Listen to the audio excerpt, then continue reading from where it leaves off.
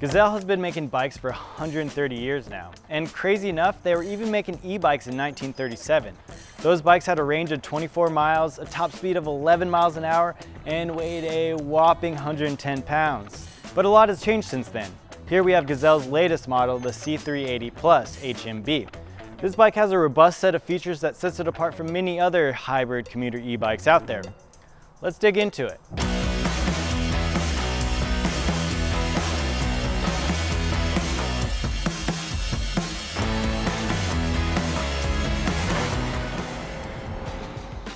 To start things off, the C380 Plus is a Class 3 e-bike, so that means it's a pedal assist up to 28 miles an hour. I prefer Class 3 e-bikes over Class 1 e-bikes, which are only a pedal assist up to 20 miles an hour. That extra 8 miles an hour goes a long way during a city commute. Moving this e-bike is the Mid-Drive Bosch Performance Line Speed motor. It has 85 Nm of torque and is extra smooth with the Envelo CVT system. I'll get more into what the Envelo CVT system is momentarily. Powering the motor, we have a 500 watt-hour battery that is nicely integrated into the down tube of the frame and is also removable for charging. Depending on all the variables like terrain, assist mode, and a rider's weight, you should be able to get a range between 19 and 42 miles. There are two components that set this bike apart from many other hybrid commuter e-bikes. First off, there's the Gates belt drive. If any of you have tried to maintain a chain on your bike, you'll know how miserable it can be.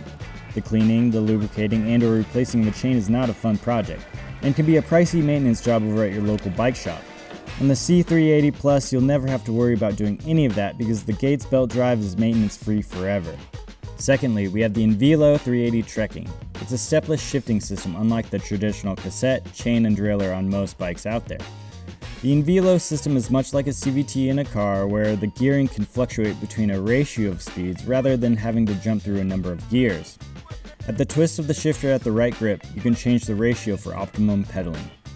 What makes this system so great is that it makes shifting hassle-free. This system allows for shifting under load, at a stop, and when you're freewheeling. It's the same system on many of Lyft's rideshare bikes if you've ever ridden one of those.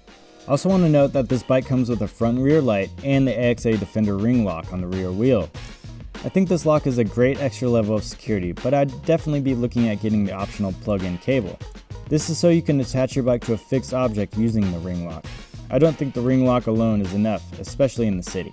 The whole thing weighs 62.3 pounds. It's not the heaviest and not the lightest e-bike out there.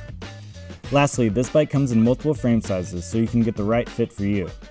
As for the design of the C380 Plus, I give it a 3 out of 10 on the Evan Cool scale. I'm not so into the mid-step frame and the components aren't as sharp as I like. They do offer a high-step frame that does look a bit sharper. Overall, function outweighs design here. All right, let's hit the road.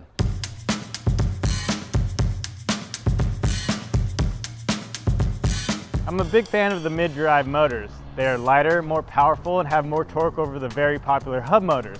Mid-drive motors live in between the pedals, whereas a hub motor lives in the front, in the rear, or in some cases in both wheels. There are some mid-drive motors out there that slightly get in the way of pedaling, but the Bosch Performance Line Speed here doesn't. There's a smooth transition of power and the motor and your legs are working harmoniously. I do have to say that the mid-drive motors are a bit noisier than the hub motors, but it's something that I don't pay much attention to. I do feel like I need to mention the Schwab 28 by 1.75 tires here. I think I'd prefer something a bit wider to make for a more comfortable ride on these bumpy streets. The wider tires are harder to get up to speed, but that doesn't bother me much. This is an e-bike. Comfort is more important to me here. Based on how everything looks down there, I think you'd easily be able to fit a wider tire. When it comes to shifting with the Envelo 380, it's a nearly effortless system. Here's how it works. If I'm going up a hill like I am now, I rotate the shifter forward to make pedaling easier. If I'm on flat terrain and want to get up to speed, I rotate the shifter backwards. It's easy and it's less temperamental than a traditional 10-speed. You can change the ratio at a stop while you're freewheeling or under a load, like when you're going up a hill. I like it because it stays out of my way.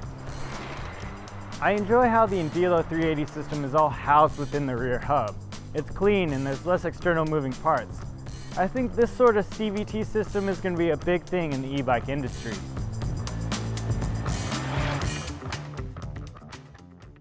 What I like most about the C380 Plus is that it makes biking more accessible to a lot more people.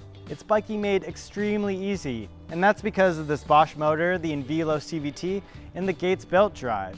It's a great bike to get started on. My only beef here is that it costs $4,499, and I know that's a ton of money.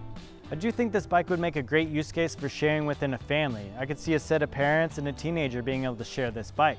That also might offset the cost for you too. It would be a good addition to have a quick release seat system though, so you could raise and lower the seat as needed. Overall, the Gazelle C380 Plus would be a good purchase. Other e-bikes that I'm looking at in this segment would be Serial One's Rush City Speed and Priority Current's e-bike. All right, that's it for me, y'all.